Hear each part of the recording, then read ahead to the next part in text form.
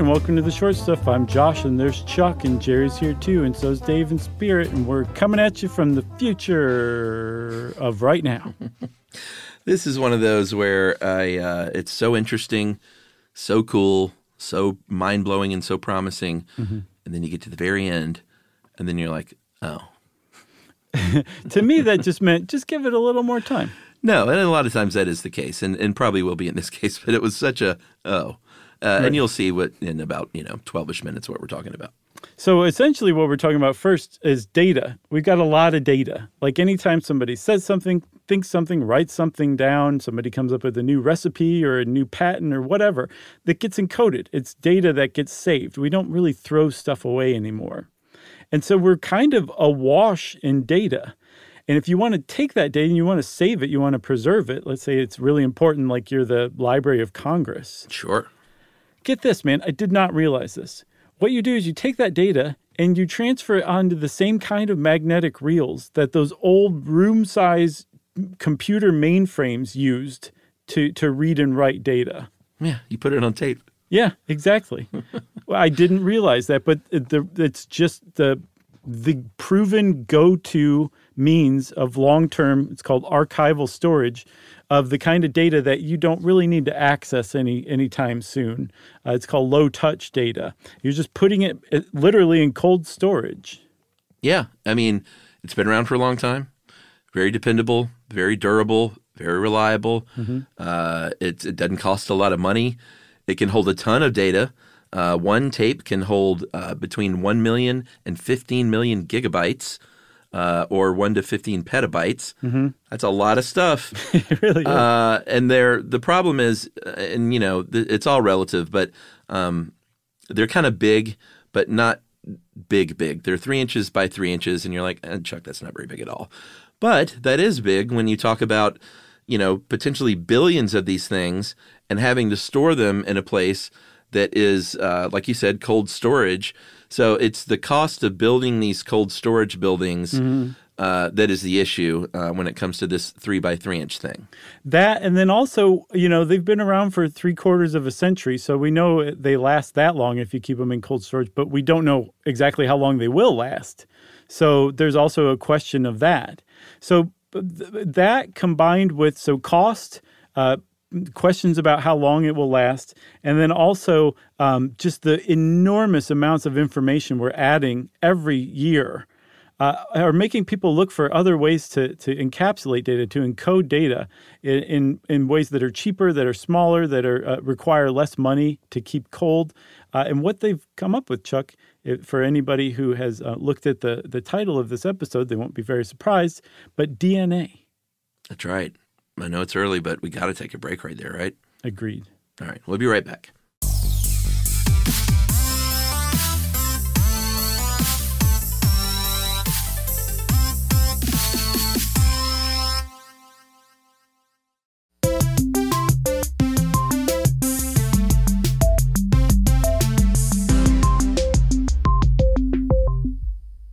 All right, so you dropped a pretty big truth bomb on everyone. I'm sure there were people that for 60 seconds were like, what? Storing data on DNA, dude, that's in my body. Like, what are you talking about? Putting data in my body? You got that straight. You don't have that straight, but here's a pretty good, as far as how much this stuff can hold. This is pretty staggering stuff, and this is from a couple of dudes from the Los Alamos National Lab. And I think you got it from Scientific American. Here's how much DNA can hold. 74 million bytes of information, which is basically the Library of Congress. That's a lot. That's a lot. You can put that, if you were putting it on DNA, into the size of something as big as a poppy seed 6,000 times over. Right. Said another way, if you split that seed in half, you could store all of the data on Facebook.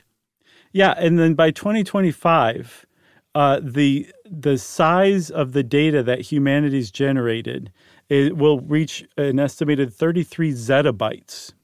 So it's 3.3 followed by 22 zeros of bytes of information. That's a lot of bytes.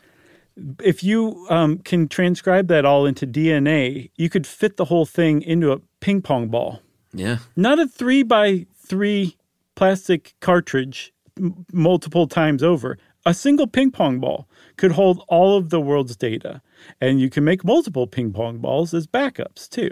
Yeah, and you don't need to, and it's pretty easy to duplicate them, apparently. And you don't need to keep them in the fridge, even though you could put it in an egg carton. Sure. And be set. You don't even have to. It's going to last a long time, not being in cold storage, and probably even longer in cold storage. You could give a ping pong ball to every living human to keep in their fridge, and it would have no problem whatsoever. Be like, here, you keep this cold for 150 years. And only half of them would eat that ping pong ball thinking it was an egg. Yeah. So you'd still be left with all those backups. Here's where it gets super interesting, though, because as most people listening probably are, like I said, as I was reading this, I was like, okay, that's a cool idea, but like, how in the world does this work? And it turns out that it's not that mind-blowing or difficult. I'm not saying I could go out and do it, right? But it makes a lot of sense to wrap your head around because DNA, as we all know, is composed of 4 nucleotides, or at least combinations of guanine, thymine, adenine, and cytosine. Just remember GTAC. And Gattaca. Yeah. Ironically. All this digital data, though, is included that's out there in the world, and as everyone knows, in ones and zeros. Mm-hmm. So it's it sounds like, and it can be any combination of ways, but when you really break it down, it's really, you can either just have 0, 0, 0, 1, 1, 0, or 1, 1 as far as those combinations go. And that's 4 things. And there are those 4 nucleotides. So if you just say, hey, each one of these nucleotides is going to be assigned a different number, then that's all you need. There's the key to your map. Yeah. So say adenosine stands for 0, 0. And guanine stands for 1, 1, and so forth. Each one stands for one of those pairs of possible combinations. Then you can take any string of binary data, zeros and ones, and turn it into genetic code based on those nucleotides. So you would just you go from a string of ones and zeros to a string of A, T, Gs, and Cs. Mm-hmm. That's it. The thing is you're not turning ones and zeros into letters. You're actually transcribing the ones and zeros from binary code into physical genetic material. You're actually putting a base of adenosine right there. You're putting a base of thymine next to it. Like, depending on how the code reads with the ones and the zeros and what order they're in, you're actually physically creating genetic material, DNA. But rather than encoding the information to building a living thing, you're encoding the information to the entire catalog of stuff you should know. And honestly, isn't that the first thing we should preserve in DNA? Sure. Good. After the movies of Gene Wilder. How about at the same time as the movies of Gene Wilder? Can we just agree to that? How dare you? Hey, I think highly of us and Gene Wilder. I don't know why he's been on my mind lately, but he has been. He's been shaking it for you in your head? He's been shaking it for me. So this all sounds great. And like I mentioned at the very beginning, this is one of those things where you're like, holy cow, this is the future. This is it. And then the oh at the end.